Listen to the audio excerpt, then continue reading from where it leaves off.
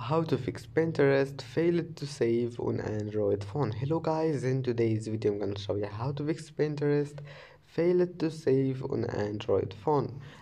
First thing you need to do here is to click Pinterest and then just click on any photo you want here, like this one, and that's it. Now go back and go to settings and then apps and apps again, and here type Pinterest and click on it, click force stop and then click storage and clear cache and go to permissions, allow all of those permissions here. Now go back to Pinterest and here just go to search and type here anything you want, like that. Now click this one, search your pins,